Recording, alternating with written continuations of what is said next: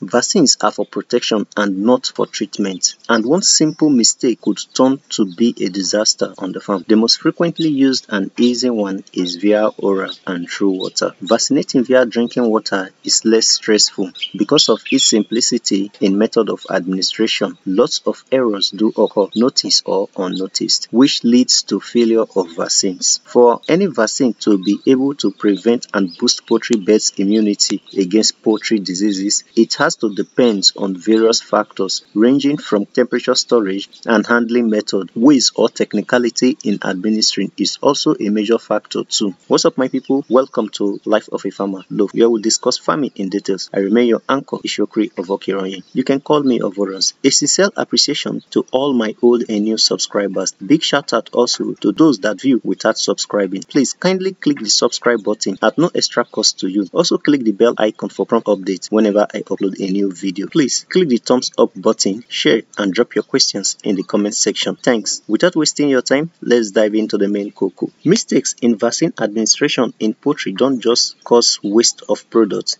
it also affects the birds, be it broiler, layers, turkey, quail and so on, as they are not protected, resulting in reoccurring sickness and loss on the farmer's part. I have been in such situations several times and have learned my lessons, which I want to share with you. The first approach for your vaccine to be effective has to be where you purchase your vaccine from. There are vet shops that don't stick to vaccine storage rules, and if you happen to buy from them, there is every tendency that what you are giving to your birds is not potent. I noticed that whenever I purchase vaccine for my birds from that particular shop, it's always not effective compared to other vet stores. One occasion, I have encountered a sales rep that she just brought out the vaccine from the refrigerator, holding it in her hand for over 5 minutes without ice, and at that moment she was talking to the supposed buyer that came for the vaccine. That vaccine was later not accepted by the customer because he was asking for Nigerian made vaccine and not foreign made. That same vaccine was returned back to the refrigerator,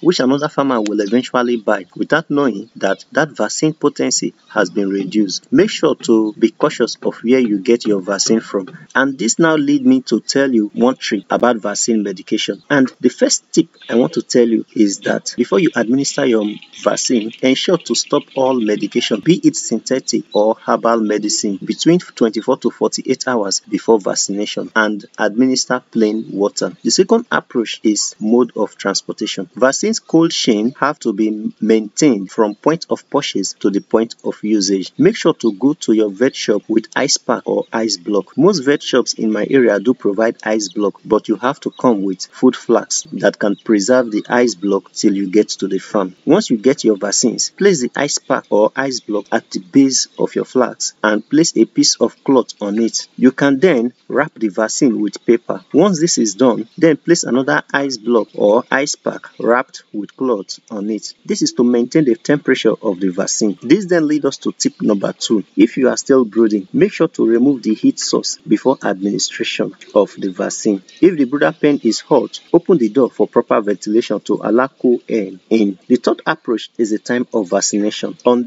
this, I have seen countless farmers vaccinating birds on a hot afternoon in the name that that's when they have chance or when they are less busy. This is absolutely wrong. Vaccines are best administered at the coolest time of the day. This could be either early in the morning before sunrise or at night. Don't skip this video because there are many more tips that are very important if you want your birds to have full immunity from your vaccine. I termed it pre-vaccination tips. I don't joke with this aspect at all. Please, if you are yet to subscribe, kindly do so and ensure that the bell icon is turned on so you won't miss subsequent upload. Don't forget to like, share for others to benefit. Thanks. The fourth approach: 1 to 2 days before you vaccinate your birds, make sure to thoroughly wash all your drinkers and water containers you intend to use. If it's nipple drinkers, you can flush the line 3 to 4 times to clear it. This will then lead us to tip number 3, which is to use salt solution of high concentration, and it should be done at midnight when lights are off so that your birds won't have to drink from it. Then on the day of vaccination, make sure that your birds are given feed and starved of water between 1.5 to 2 hours. And this then leads us to during vaccination, which is the fifth approach. During vaccination, make sure to avoid the vaccine solution from spilling on the floor, most especially gomboro or when administering live vaccines. Ensure to walk around the pen for 2 to 5 minutes at interval of every 30 minutes for the 1 hour 30 minutes to 2 hours duration that the vaccine is being